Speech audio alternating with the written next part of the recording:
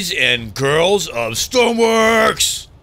In today's video, we will be highlighting one of the workshop's most popular add-ons, the KV-1 Gemini. This small tugboat was created by Krails. You can find his creation in the workshop or in the link provided in the video description below. Krails put in the description, the Gemini is a multi-role tug that uses prototype drive-by-wire water jet propulsion system which provides stabilization and allows the pilot to maneuver at set speeds in any direction, as well as accurate autopilot station keeping controls. Some quick stats on Krails tug are 1 diesel engine with a direct drive 4x water jet. The tug has a fuel capacity of 12,000 liters and a top speed of 40 knots. Krails does state some known issues, but they're kind of minor, out of his control. The known issues are water jet VFX may fill the lower deck underway, making it difficult to see. The roll pitch stabilization is not perfect. It may oscillate under certain conditions. The only time I've actually kind of noticed that is when I'm towing something and they're in heavy power. And of course, leaving the rear access hatch open that is close to the water line will allow water in and eventually will probably sink the boat if it doesn't have a bilge pump.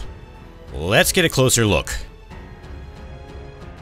Krails did an amazing job with detailing the inside and outside with just the right amount. Some add-ons seem to go a little overboard and clutter it up way too much. Starting at the top of the tug, Krails added a lifeboat and some railings so the crew doesn't end up in a drink while trying to retrieve a line from the larger ship.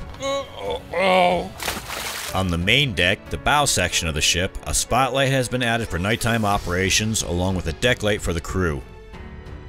Moving to the stern or the back of the ship, we have another spotlight, some more deck lights to make nighttime operations easier for the crew. In the center of the tug, we have a large towing winch to tackle toughest of the jobs.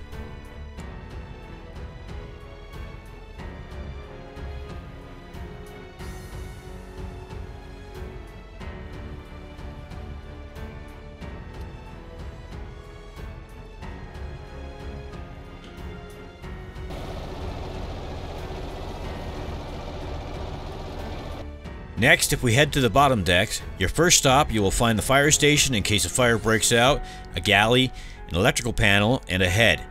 The crew can grab a bite to eat, take a shower, or do the dirty biz.